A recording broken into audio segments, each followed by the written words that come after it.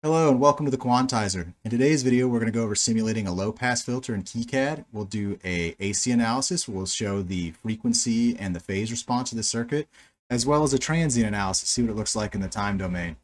So if that interests you, stick around and we'll show you how it's done. Before we get into how to build this circuit, if this type of information is interesting to you, be sure to like and subscribe so that you can get our content as it comes out. And also visit us at www.thequantizer.com. There'll be links down in the description where we'll have more information like calculators for high and low pass filters and the math behind this and the theory and all of the information you need to really understand these circuits. So the first thing we want to do is open up KiCad and let's create a new project. Let's call it LPF for low pass filter. And let's open up schematic and zoom in here a little bit and press A to start adding components. And the first thing we're going to do is a source. Let's get a voltage source from the KSpice section. That right here, press A to add, R for resistor, and press R to rotate it. Add a capacitor, that right there, and then let's add some grounds, G and D for ground. C while hovering over the ground to copy it, right there, and then W to wire. When you start at a component, when you left click at the beginning of the next component is how you wire that. So it's all good to go. And then we're done. We're done creating the circuit. So now we just need to add values. So the first thing we're going to do is make this a 170 ohm resistor and this a 10 microfarad capacitor.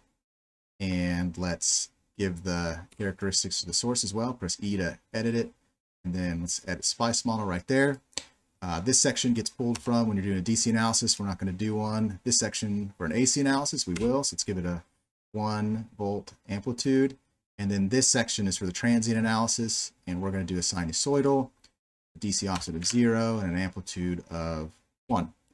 And a frequency of 50 hertz. Okay.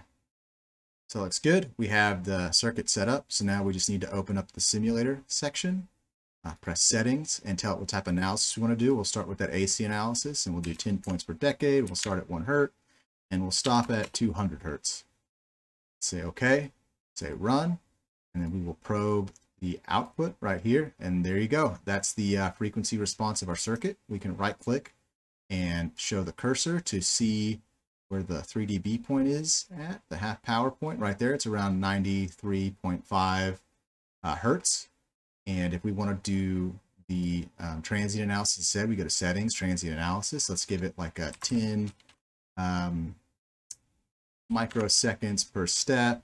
Give it a final time of, I don't know, 100 milliseconds and an initial time of 0 as a default. Okay, let's run that, probe the output. And there you go. There's the output of our circuit. We can also probe the input to see what the difference is. And so you can see phase shift a little bit, slightly attenuated, and we can modify the characteristics of this by pressing the tune button right here and then clicking on the resistor and the capacitor. Start to edit their values, and you can see we can get it to attenuate even more and just shift where that curve's at, where that 3dB point's at. So that's how you simulate a low pass filter in KiCad. If you like this video, be sure to like and subscribe so that you can get our new content. And thanks and have a nice day.